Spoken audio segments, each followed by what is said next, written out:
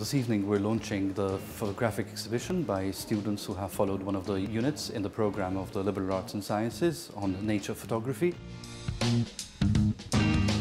Every artist, including photographers, appreciate when their works are put on public exhibitions. It's an excellent opportunity, first of all, for our students to showcase what they have learned throughout the past months. And it's also happening at the University Library Foyer at a time when the library is extremely busy with students studying for their exams.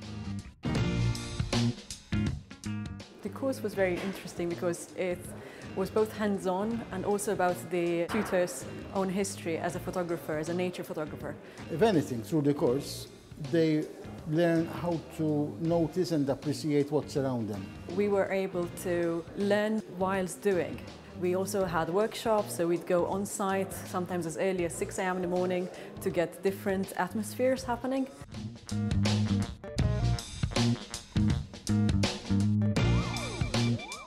Finally, seeing it all here behind us, it's a very exciting moment, and I hope that everybody will enjoy it.